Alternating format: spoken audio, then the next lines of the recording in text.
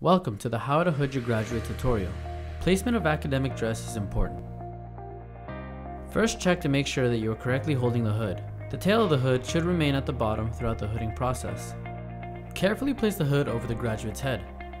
If you find yourself knocking down eyeglasses or making contact with their face, you are not extending far enough. If needed, ask the graduate to bend their knees slightly to allow for easier placement. The graduate may use the string hanging from the V of the hood to wrap around a button inside the gown.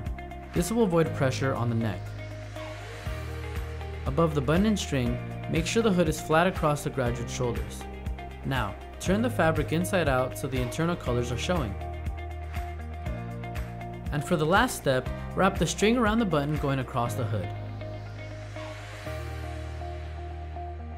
And that is how you properly hood your graduate. Don't forget to congratulate them.